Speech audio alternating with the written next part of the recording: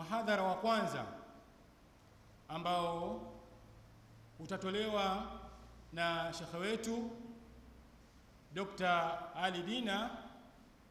Kwa hiyo tunamuomba Dr. asogee kwa ajili ya kutupatia kile ambacho ametutayarishia baada salawati ala Muhammadin wa alihi at-tayyibin at-tahirin.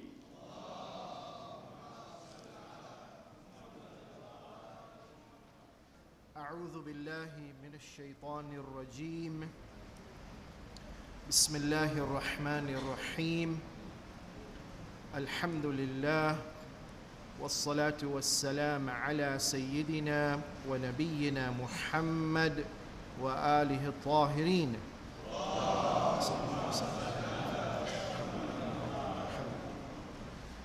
Respected guest of honor, His Excellency Sheikh Abdullah Nasir, the other respected scholars on the high table, the invited guests, my dear fellow brother scholars and students and brothers and sisters, Assalamu alaikum wa rahmatullah. It is our duty as students, as scholars, to always appreciate the ni'mah that Allah grants us. من لم يشكر المخلوق لم يشكر الخالق. Imam Zainul Abidin alayhi salam says on the day of Qiyamah, Abdun min abidillah will come before Allah, and Allah will ask him, Ashakarta fulanan, did you acknowledge, did you recognize, did you appreciate the efforts of so and so person in your community? So that Abdun min abidihi will say, Bal shakartuka ya Rabb. Oh Allah, I said thanks to you that you gave us this ni'mah. And Imam alayhi salam says that Allah will reply, Lam tashkurni idh lam tashkurhu. If you have a sahib ni'mah and a person who has contributed and brought about blessings and bounties to the community, and if you do not respect and acknowledge and appreciate their efforts, then you have not thanked Allah. Why? Because Allah in His wisdom does not give ni'mah to everyone directly. He gives His ni'mah through different mediums, through different channels, through different individuals. And therefore to thank Allah is to thank also the medium who was chosen to deliver the ni'mah of Allah to us. In fact, Imam alayhi salam says, la'na on someone who does not recognize and appreciate the efforts. La'na Allahu قاطعي سبيل المعروف. Why? وهو الرجل الذي يصنع إليه المعروف فيكفره. Somebody receives goodness, contribution, guidance, help, donation, and the most important, of course, will be spiritual guidance. We receive that and we fail to recognize, we fail to appreciate, we fail to thank, we fail to support. Imam alayhi salam says, may the curse of God be on you. Why? Because you demoralize, because you demotivate, because you degrade the status of this contributor, and therefore you block the effect from reaching to other people. So, as an introduction, I would like to thank the organizers for this program to have called the scholars and the students here to show appreciation for the great scholars we have in our community. I was given the task of addressing the basic question that yuzanu yawm al-qiyamati midadul ulama bidima'i shuhada. On the day of judgment, when the hisab will be taken, the blood of the martyrs will be equivalent to the ink of the scholars. A tafsir of this hadith is another hadith which says that يُشَفَّعْ يَوْمَ الْقِيَامَةِ لِثَلَاثَةٍ. Allah will give the power to make shafa'ah to three groups of people: al-anbiya, thumma al-shuhada, thumma al-ulama. Sorry, I made a mistake. Al-anbiya, thumma al-ulama, thumma al-shuhada. Using the wazn of the blood of the shaheed and the ink of the alim is the same? No. The ink of the alim is higher, the blood of the shaheed is lesser. Kwanini? Because another hadith gives the tafsir. فقيه واحد أشد على الشيطان من ألف عابد, according to one riwayah. من 70,000 عابد, according to another riwayah. أو من 70,000 زاهد, according to another riwayah. Or therefore the shuhada have their role to play, but the alim plays a bigger role. How so? Notice that Allah in the Quran, the first thing He swears by, اقرأ باسم ربك. Notice that Allah says, Noon wal qalami wa ma yasturun. Allah swears not by the blood of the shaheed, but by the pen and the ink of the scholar. Notice that Allah says, Ar-Rahman. And then what? Khalaqal insan, but after the Quran, Allamahul bayan. Insan is great because of the bayan, and of course the bayan comes from the Quran, and the Quran is from the Rahman. Why is it the alim is greater than the shaheed? Notice all the anbiya were ulama. Many were shuhada, but not all of them. Why is alim even greater than the shaheed? Because the malaika, notice when the superiority of the human being over the malaika had to be clarified, Allah challenges the malaika, Anbi'uni bi asma'i ha'ula. The superiority of Adam over malaika was not based on the blood.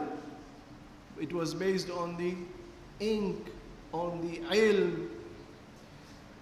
But I think the best explanation given of the role of the shuhada versus the role of the ulama is in the Quran, in Surah Nisa, ayah number 69, where Allah says, وَمَنْ يُطِعِ اللَّهَ وَالرَّسُولَ فَأُولَٰئِكَ مَعَ الَّذِينَ أَنْعَمَ اللَّهُ عَلَيْهِمْ. If you obey God totally, and therefore if you obey the messenger of God and the message of God completely, then you shall qualify to be in the company of those who have been given special ni'mah from Allah. And four groups are mentioned. أنعم الله عليهم من النبيين والصديقين والشهداء وَالصَّالِحِينَ. Four groups are mentioned. Lakini, these four groups are mentioned in sequence. First is the Nabi, who receives the Naba, and he delivers, and he guides, and he shows the path. Number two is that first believer, most committed believer, the Sadiq, the Siddiq, the one whose amal yusaddiq qawlah. The one who believes not only by saying La ilaha illallah, but every action in his life is an expression of submission to the true God, the Siddiq. But when you have a society with a Nabi and a Siddiq, then you have opposition, you have resistance, you have persecution, you have deviation, and therefore there must be a struggle, there must be a conflict. there must be jihad and there must be shahada. And therefore Allah says, أنعم الله عليهم من النبيين 1, and after that صديقين 2, والشهداء number 3. After shahada you get والصالحين. Now you have a community of believers who are righteous, pious, virtuous. Notice the guidance of the Nabi to be delivered to the Salihin has to pass through 2 stages. One is the Siddiqeen and one is the Shuhada. But before the Shuhada, you need the Siddiq to be able to motivate and to train and to raise the Shaheed. So in conclusion, this hadith, based on the guidance of the Quran, is saying that the role of the ulama is not only equal to the blood of the shuhada, but even higher in some aspects. And therefore allow me to apply this message to the life of Marhum Allama Hujjat al-Islam wal-Muslimin, Sayyid Saeed Akhtar Rizvi. May Allah bless his station. If an alim is to be equal to a shaheed or even higher than a shaheed, then he has to be a mujahid. And therefore we have in the riwayah that ulama'u shi'atina murabituna fi al-thagri. Those who are the true scholars of the mazhab of Ahlul Bayt alayhimus salam, they are in the state of jihad. They are right in the forefront facing the enemies of God. Alladhi yali iblis wa afarita, which is right in the forefront with Iblis and his army of Ifrit. يمنعونهم عن الخروج على الضعفاء شيعتنا. They stop the Iblis and the Afarit from attacking the right faith and the right followers. عن أن يتسلط عليهم إبليس وشيعته, that they cannot attack and defeat and overpower the true followers. So if an alim is equal to or higher than a shaheed, this alim has to be a mujahid, a murabit. Marhum Sayyid Saeed Akhtar Rizvi had several jihad in his life. The jihad of studying the right knowledge.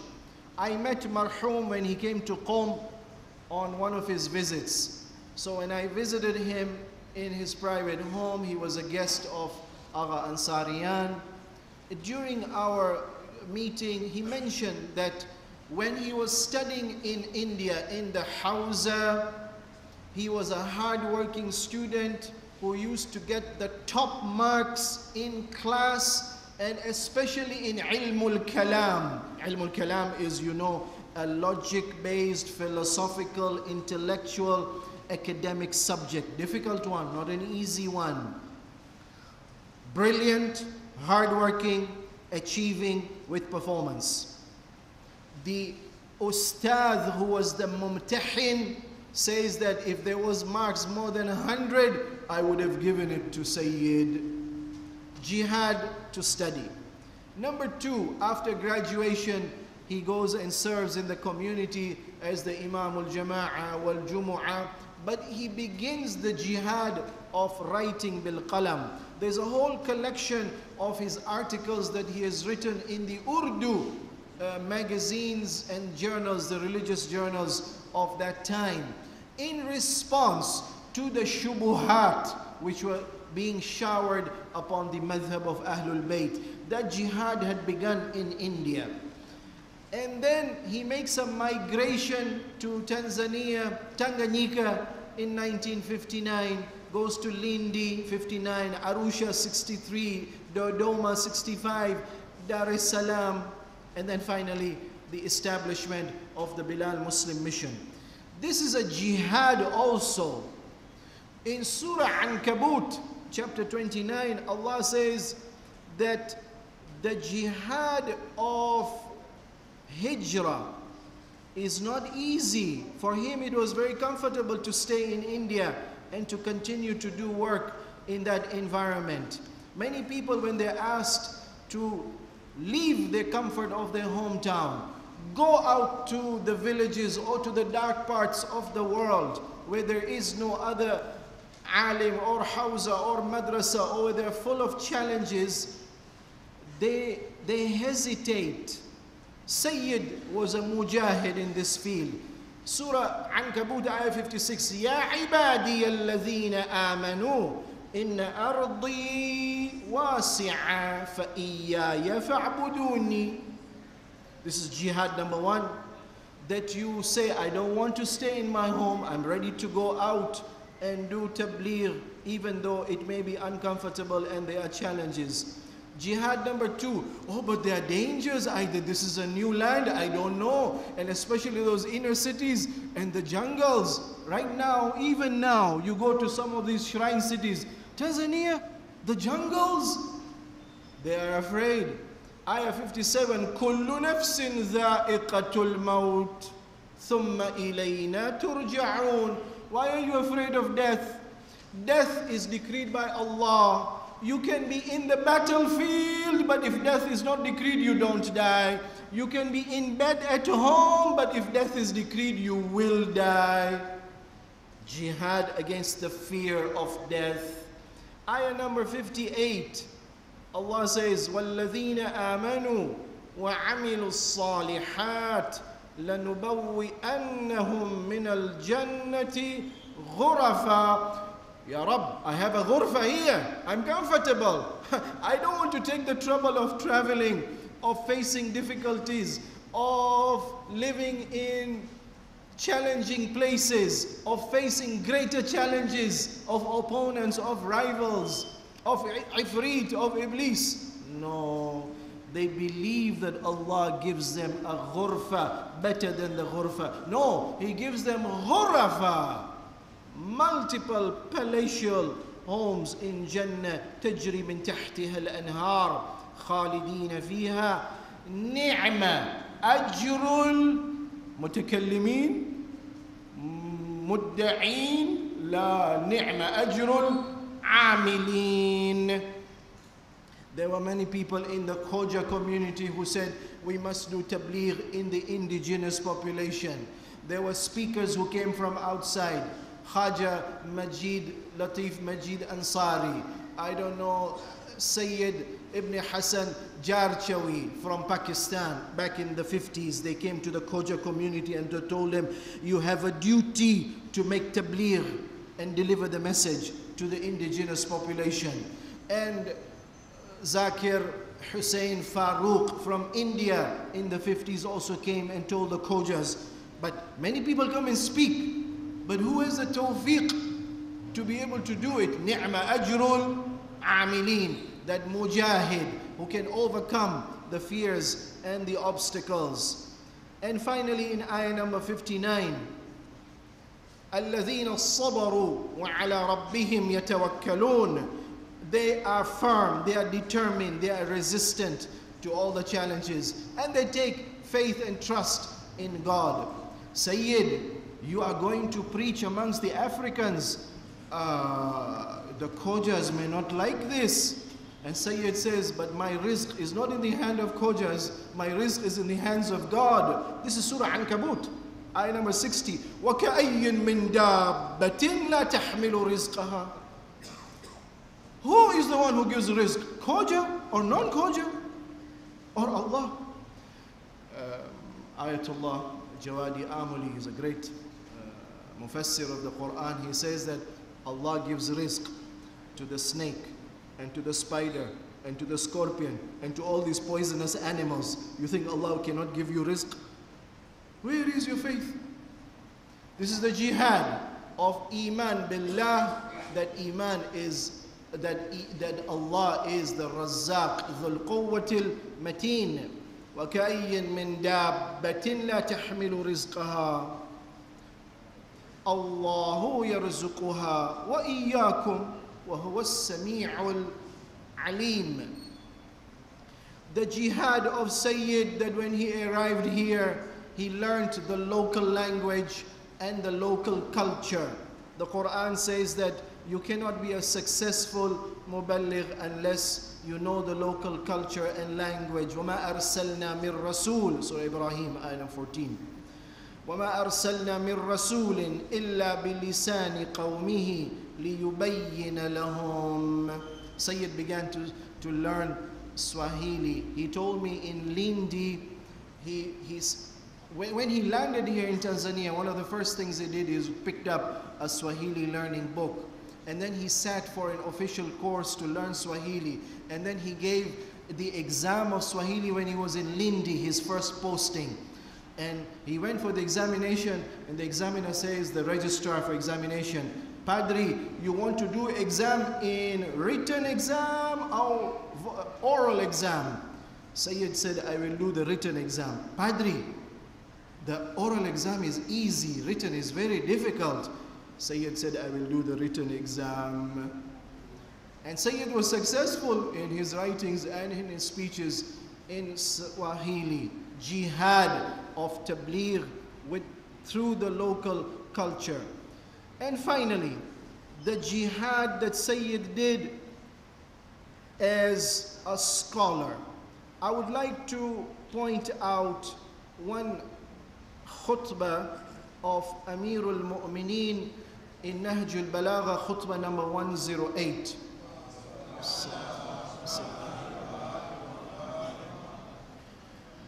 Imam alayhi salam describes the Prophet sallallahu alayhi wa alihi, and because we believe that the ulama are aqrabu nasi darajatan ila al-anbiya, therefore the example of the Nabi should apply to the ulama also.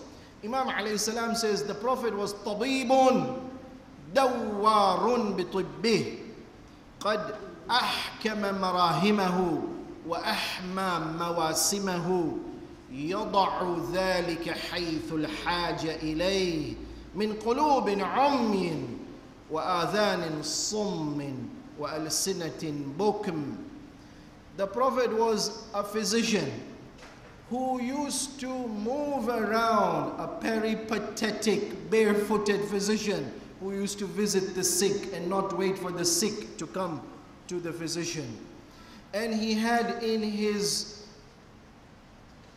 medicine box all the necessary medicine updated, and he could treat the spiritual illnesses of hearts which were blind, and ears which were deaf, and tongues which were dumb, to speak the truth, to hear the truth, to see the truth, and to understand the truth.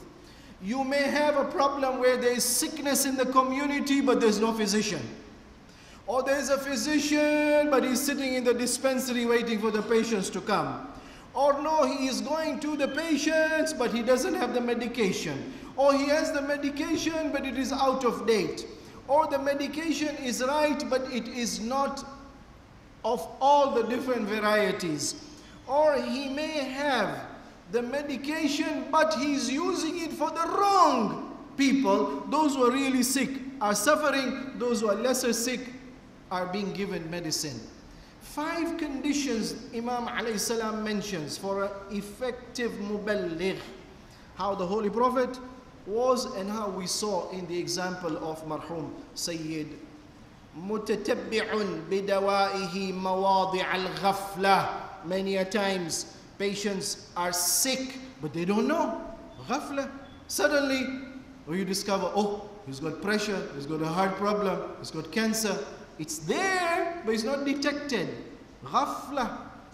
متتبع بدوائه مواضع الغفلة ومواطن الحيرة. Sometimes, no, there's no ghafla. There's ilm. I have a problem. Yeah, but what do you do with the problem? How do you solve the problem? Hayra. He doesn't know what to do, how to find the solution to the problem. The tabib comes and says, no, this is your problem and this is your solution. لم يستضيئوا بأضواء الحكمة. Sometimes sick patients do not take advantage of the illumination and the enlightenment of the wisdom that God has given. وَلَمْ يَقْدَحُوا بِزِنَادِ الْعُلُومِ الثَّاقِبَةِ فَهُمْ فِي ذَلِكَ كَالْأَنْعَامِ السَّائِمَةِ وَالصُّخُورِ الْقَاسِيَةِ. Sayyid Marhum was an effective muballigh. If you look at at his books, more than 100 titles that he has written, the variety of topics that he has touched. Wherever there was haja, he would attend to it.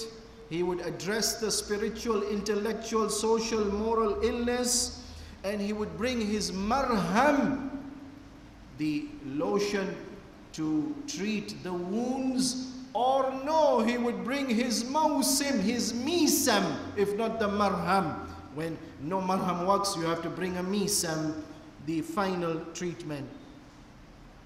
I would like to give an example. We had the honor to attend a few private classes with Marhum Sayyid. We were studying in the university at that time. We were a group of medical and pharmacy students, and Sayyid was gracious enough to give us time. We picked up topics on which there was no guidance available in the written literature available to us. And Sayyid would conduct classes in ilm al-kalam, in fiqh, effectively in such a way that we, being trained in the university with an academic bent of mind, were convinced. I will give you an example of a book that Marhum Sayyid has written back in the 70s, but which is still effective even today. For example, in Usul al-Din, there's a book he has written about the God of Islam. Simple language to understand, but the arguments are profound. The Quran has one beautiful approach to tabligh, and that is, it uses simple language, but with arguments which are strong and profound and undefeatable. Sayyid had this time, his English language books, for example, were written in a language which the ordinary average educated person could be able to read, and the arguments were strong and powerful. Arguments that he covers against the materialists, against the dualists, against the atheists, against the scientists, against the Darwinists. For example, Bertrand Russell. Russell has written a book, Why I'm Not a Christian. He says because he challenges all the arguments of Christianity, the cosmological, the teleological, the moral arguments about belief in God. And he says, I say, the conclusion of Russell, I say quite deliberately that the Christian religion as an organization in the churches has been and still is today the principal enemy of moral progress in the world. Russell refuted and rejected the Christian faith. And he says, for example, if a divine being does exist, then that divine being must have a cause which leads to infinite regression of causes, and therefore this undermines the use of this argument of the first cause to prove the existence of the supreme divine being. Sayyid quotes this argument in his book, and then Sayyid responds to it. Now imagine a student going to the university, impressed by the philosopher, the atheist, Bertrand Russell, reads the book Why I'm Not a Christian, and the rejection of God, which is also the arguments we use to prove the existence of God as Muslim theologians, and then you say, whoa, now the student is attracted to atheism, and you don't have a powerful argument against that. Sayyid responds to that, what is a first cause, and how a first cause by definition is one which cannot have another cause, and why the first cause is not materially constrained by time and space and is beyond the realm of time and space. But these are intellectual discussions. I just quoted it as an example of the depth of argument. Al-alimu bi zamanihi la tahjumu alayhi al-lawabis. He would scan and see where is the haja, where is the ghafla, where is the hayra, and accordingly bring his marahim and mawasim to treat those intellectual, social problems. Conclusion, and I end here. Imam Sadiq alayhi salam says,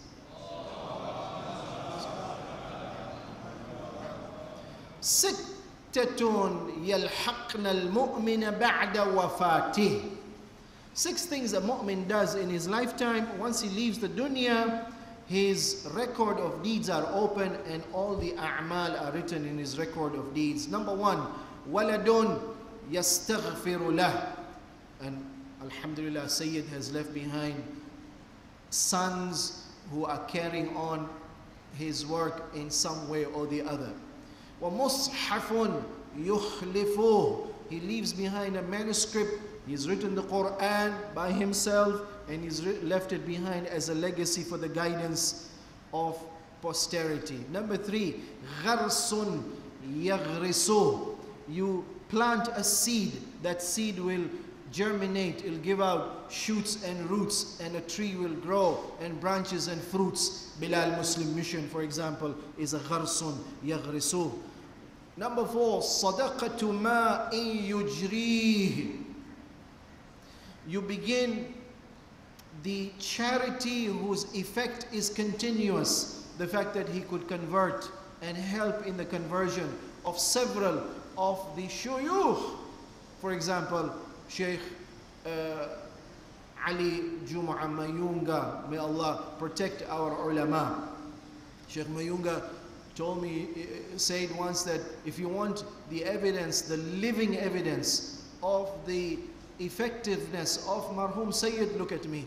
How he managed to discuss with me and show me from the references, gradually, slowly, step by step, without forcing me, to finally reach the truth and accept the mazhab of the Ahlul Bayt. And number 5, qalibun yahfiruh. You dig deep into the earth till you reach water. Sayyid had a habit of studying consistently, of doing research. Today, if I read his books, I'm amazed at the references that he was able to access, not only in the Arabic or Farsi languages, but also in the English languages. And finally, number 6, وَسُنَّةٌ يُؤْخَذُ بِهَا مِن بَعْدِهِ. And I think the best sunnah the Sayyid has left behind is his unique jihad, mujahid, murabbit, alim, muballigh, that he was here in Tanzania and beyond Tanzania. And therefore, his contribution becomes equal, if not more, than that of the shuhada. Let's pray to Allah for tawfiq to be able to be inspired by these great scholars. And of course, we have in our presence the great personality of Sheikh Abdullahi also. Wassalamu alaikum wa rahmatullah. Wa alaikum salam wa rahmatullahi ta'ala wa barakatuh. Tunamshukuru Dr. Alidina kwa kalima yake. Maudhui ya msingi ilikuwa ni elimu ya wanachuoni ina nguvu zaidi kuliko damu ya shahidi. Na tabaan, kama vile ambavyo kupitia damu mwanadamu anaishi, kupitia elimu wanachuoni wanaishi maisha mengine ambao hawakufikia katika mustawa wao, wanakuwa wafu kwa lile.